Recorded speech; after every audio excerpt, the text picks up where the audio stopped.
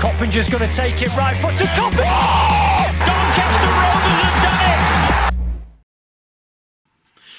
Hello there, ladies and gentlemen. Aaron Chandler here for Forever Football DRFC, your Doncaster Rovers fan channel. It is preview day for the match against Sunderland at the Stadium of Light. Now, before we get started, I do have a huge announcement. You'll probably see it on social media this week.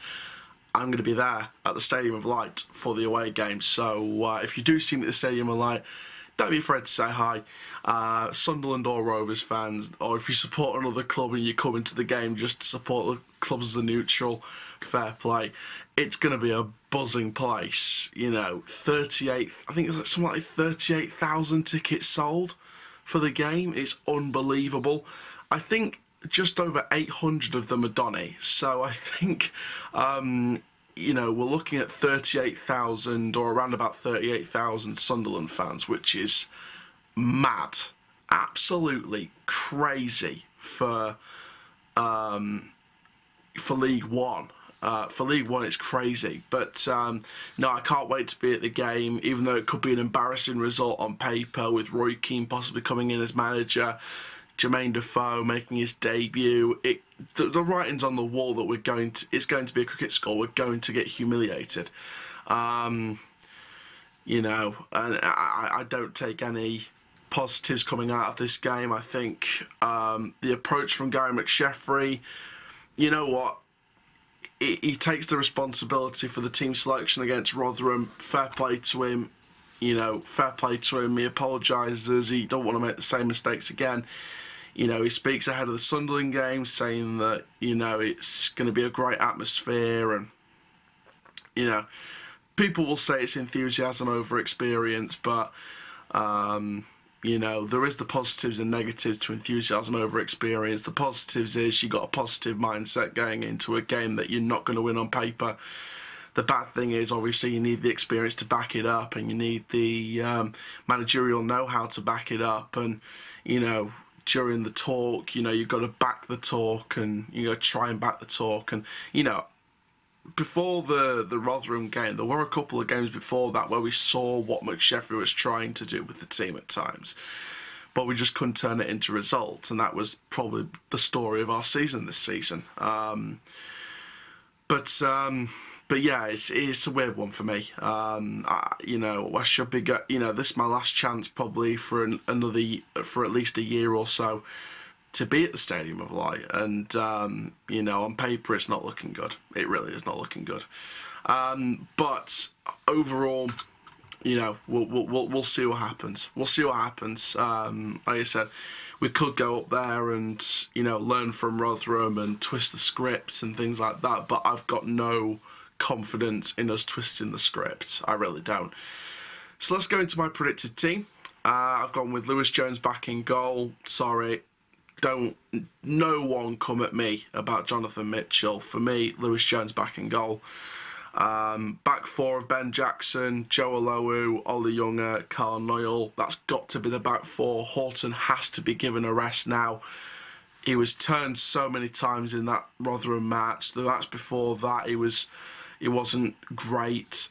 MK Don's match, exposed on that left-hand side time and time again. The past 2 or 3 matches, plus the Rotherham game as well, I just feel like he hasn't been at his best. So for me, he needs a break, give Ben Jackson a start, allow him to settle in that role for the rest of this season now. You've got to give Horton a rest, in my opinion. Yes, it might hinder his development, but if he watches what Ben Jackson's doing, then maybe he might learn a bit from Ben Jackson that he might not have gained before, and that might help his development.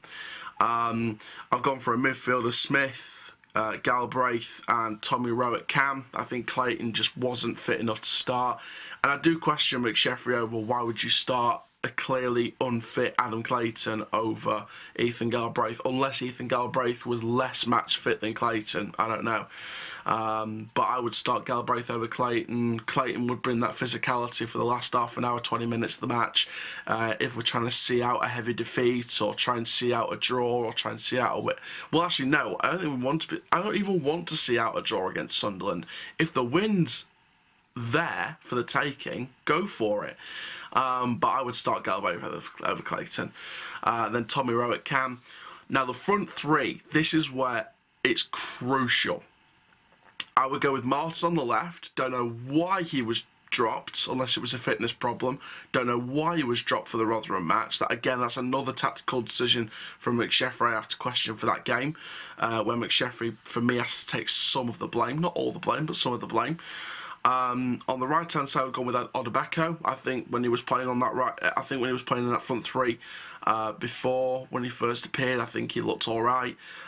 So maybe play him on that right hand side, on that right wing, and try him out.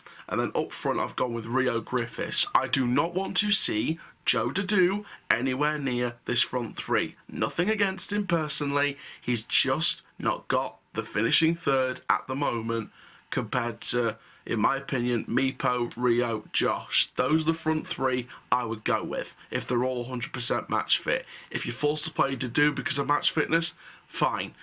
But I hope he turns up, and I hope he turns up as much as possible. I'm not saying we're going to win the match, but at least turn up. And again, this is what I was talking about, and this is why I was so fuming in the Rotherham match. You could see my frustration. I was calm in some moments in the vlog, but that one moment, especially when I said turn up in a bloody derby, I was fuming. And people will take that as embarrassing, but for me, I take it as passion. At least I got more passion than those players did in that match. If the players showed half the passion I did in the stands in that game, maybe we might have had a chance in that match to at least give them a good game. You know, give it some thought, guys.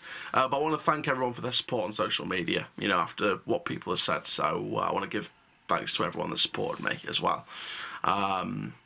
If it's not your cup of tea, it's not your cup of tea. But there we go. Now, my scoreline prediction to end the video, I'm going to go with a 3-0 defeat. I just don't see any positives from this.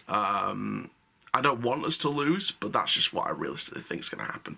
I'm going to go for another 3-0. I'd be surprised if it was more goals. I want to keep it respectable, though, so I think 3-0 is a respectable scoreline against Sunderland, especially with all the odds stacked against us. But there we are, guys. Thank you very, very much for watching this video. Make sure you do like, comment, subscribe. And for now, I'm Aaron Chandler from Forever Football DRFC. Keep living the Rovers life, and that, my friends, full time. Rovers side die. Thank you very much, and I'll see you all at the Stadium of Light tomorrow. Rovers side die. Come on, Rovers. Don't you let me down again.